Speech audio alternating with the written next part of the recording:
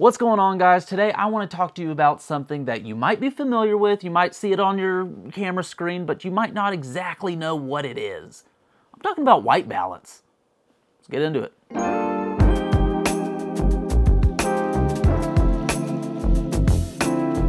Have you ever taken a photo and noticed that it was a little too blue or a little too orange or just not true to life? Well, that's where white balance comes into play. In simple terms, white balance just refers to the adjustment of colors in your photos so that white is represented as white, regardless of the conditions that you're shooting in. So why is white balance so crucial? Well, let's get into the science behind it. Our eyes are fantastic. We can go from lighting scenario to lighting scenario effortlessly. Our eyes just adjust. But our cameras, no matter how fancy or expensive, they can use just a little help. Different light sources, whether it's the sun or a fluorescent bulb or an incandescent light, they emit light at different wavelengths, resulting in different color casts. The color temperature scale is measured in Kelvin. Lower values represent your warmer tones like candlelight, and those higher values represent a blue overcast sky.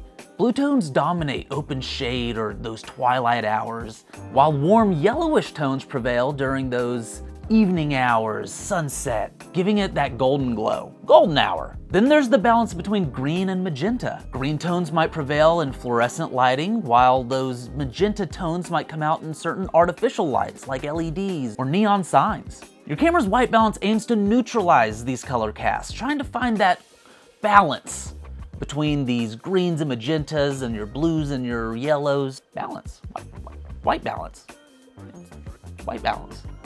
Now, most cameras do have some presets. You'll see something like sunny, fluorescent, shade. And all that's doing is taking the known light cast that these may present, and it is drowning them out with the opposite end. So for example, there's a lot of light going on in this frame right now. I have two light bars behind me projecting light onto my background, and I also have some lights here evening me out. I have all my lights set to 5500 Kelvin. So that should give me a nice neutral white light on me while everything else is being altered. But let's shift through those presets for a minute. Where I have everything dialed in the way that I want them, let's see what the camera would do in these cases. This is auto. Probably not too bad. I don't have a lot of reference here, but you can see on the camera. This is daylight, so it might be pushing more cool tones into the image. Shade, pushing more of those warm tones. Cloudy.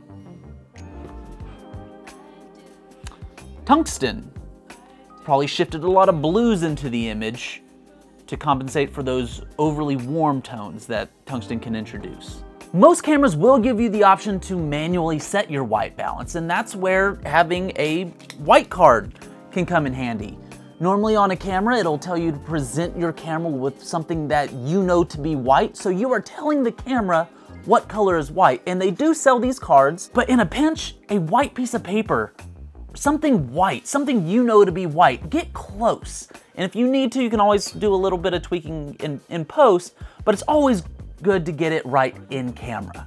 But mastering white balance isn't just about getting accurate colors. It can also be a creative tool that you can use. By intentionally tweaking the white balance and allowing certain colors come through, you can give certain emotions or feelings to your images. For instance, you can warm up a scene just by dropping your white balance to the warmer tones and give that more cozy, maybe nostalgic feel.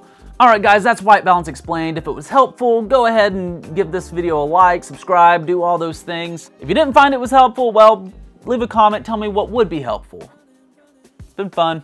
See ya.